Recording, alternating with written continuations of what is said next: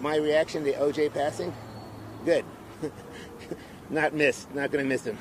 You know, I went to USC when he was there. So, you know, he was a very nice man at the time. I think that it was very tragic what happened with him and Nicole and Ron Goldman. We used to go to the restaurant there, and he actually served us. And so we were, you know, I was living in Brentwood at the time, so he was, you know, around. And it's kind of tragic and sad.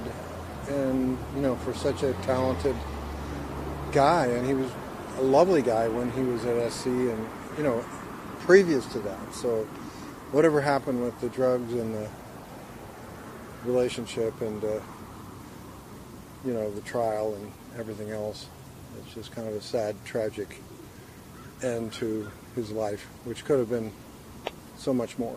I was thinking, I didn't remember that it happened here, and then when I did, I realized I'd been walking by the exact location where they had their last restaurant dinner, and it was right down there on where the Alfred's Coffee is, and I was shocked, and it just kind of made me feel a little uneasy, but, you know, this is history, and we're living through history. I don't have any personal animus to him. I just think I don't have any hatred toward him, but I think he murdered his wife and he got away with it, and then I guess the police got even with him in that thing in Las Vegas. But like I say, I don't have any animus toward him, but I would say, as a citizen here, no particular loss.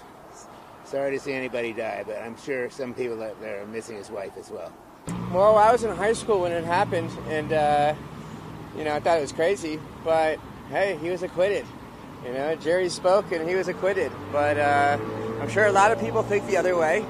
And, you know, I thought he was a great football player. You know, everybody has bad times. He did his time. He went through the trial. He was acquitted. He did something else stupid. He went to jail for it. So I think he should just be honored and, you know, move on. Thanks for watching. Stay updated about breaking news and top stories on the NBC News app or follow us on social media.